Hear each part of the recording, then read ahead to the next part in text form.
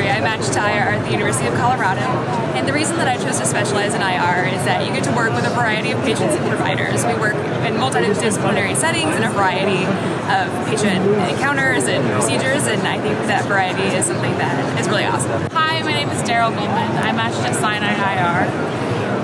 The thing that I'm looking most forward to in residency is taking ownership of patients and really affecting their care. My name's Tori. I matched at Stanford IR, and what I want people to know about IR is that it's a great field for medical students to consider, for radiology residents to consider. You get a lot of variety of cases, and you get to do a lot of very cool interventions and really affect patients' lives.